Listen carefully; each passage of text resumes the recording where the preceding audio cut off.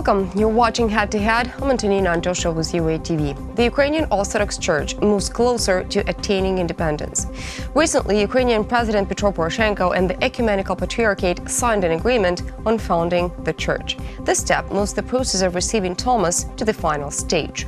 To talk more about this, we welcome to the studio today Lyudmyla Filipovych. She is the head of the Religious Studies Department at the Institute of Philosophy. Hello, and thank you for joining us. Nice to see you.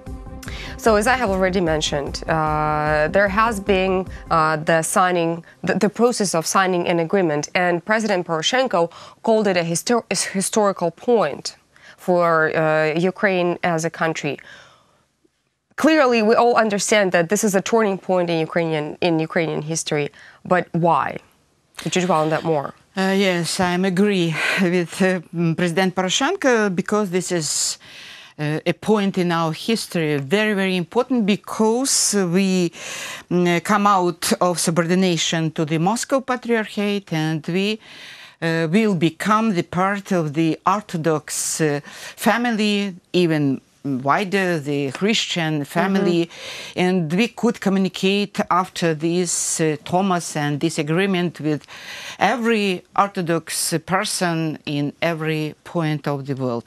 So I think that the brand of the non-canonical church will forever be washed away, and we have a perspective to be an equal part of the Christianity world. Okay, now let's listen to what President Poroshenko and Ecumenical Patriarch Bartholomew had to say about this. Okay.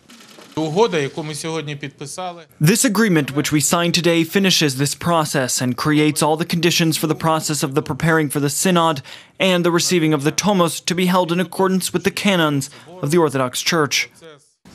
The right to have an autocephalous church and your desire, which you have had for many years, is being fulfilled today. Balkan peoples have this right and have received autocephaly from the Mother Church. It is the exclusive right of the Mother Church to grant autocephaly when it believes it to be appropriate. Now, the Tomos itself is supposed to be handed over to the head of the church that is supposed to be voted for in the assembly. Now it's up to Ukrainian bishops to gather this so-called assembly, which is also called Sabor or council. When should we expect this meeting? It's very important for us because we expect that the three Orthodox churches in Ukraine could unite in one church, and they could elect the primate of their church, and we could overcome the division between Orthodox people in Ukraine. It's normal if every state has its own church, and we could memorize the church in different so-called Orthodox countries like Romania or Greece or, for example, Russia even. So it was not normal situation when we have the division between three Orthodox churches in Ukraine.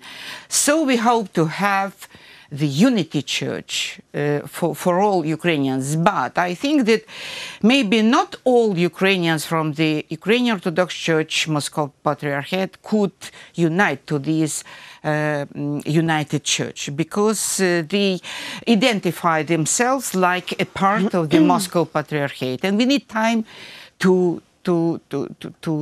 for their identification, new identification, because we understand that Ukraine, if we have our own church, all people who believe that they are the Orthodox people, they unite to this church. Speaking of Moscow, when the agreement between the Ecumenical Patriarch Bartholomew and Ukrainian Church has been signed or achieved, Moscow called it, and I quote here, catastrophic, outside their canonical domain, and called the decision exclusively political. For them, yes, I agree. From their point of view, this is a catastrophic. to lost the Ukraine, because Ukraine can give them about 1/3 part of all parishes. It's about 12,000 parishes in Ukraine from 36 parishes in all Russian Orthodox Church. So, and what is the most important, they lost their history, because they will begin their history not from the 10th century, but from the period when they became a patriarch in the middle of 15th century. And it's very hard for them to realize that they are not the apostolic church, that Apostle Andrew did not come to the Moscow River, but he came to the Dnipro River, and he proroke the Kievan Christianity, not Moscow one. So, but you see, the history is changing very fast, and maybe in some centuries they will begin to think another way. We need now think about ourselves, about our history, and about our position in ecumenical orthodoxy. Speaking of our position, what will change for Ukrainian parishioners of the who are going to relate to the new United Ukrainian Orthodox Church? Except for the name. Yeah, the main problem, this is to be a canonical church, like other Orthodox churches in the ecumenical or universal orthodoxy. Till this time, we are not a canonical church, because Moscow decided that Patriarch Filaret and the autocephalic church, this is not the church which has the same rights like Romania or Greek or Constantinople Patriarchate. So we try to be the same, and we will equal, and we could communicate. It's very important with any Orthodox church, with any Orthodox person in the world. Now, in order for Ukrainian Church to be independent, to become independent and get Tomos, we need, as I have already said, we need to choose a primate who has all the chances. What are our candidates?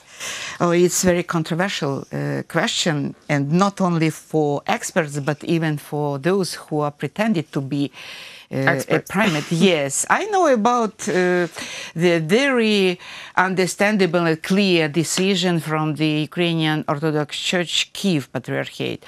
This church decided to present his Patriarch Filaret, and nobody from the autocephalic church, unfortunately. And experts call several names from the Orthodox Church of Moscow Patriarchate. I know about the Vinnytsky Metropolite Simeon, about the Priaslav-Khmelnytsky Metropolite Alexander Drabenko, and even Archimandrit Kirill Gavarun. But we don't know exactly who was the first person in this United Church. Council will decide. We wait for the decision of Council, because we understand that this is not the assembly, as you say, or gathering the ordinary people. God will be present on this assembly, and maybe he could show those persons who could be the leader of the new church for Ukraine. In general, is there any chance to somehow forecast when the whole process of Ukrainian Church gaining autocephaly is going to be finished?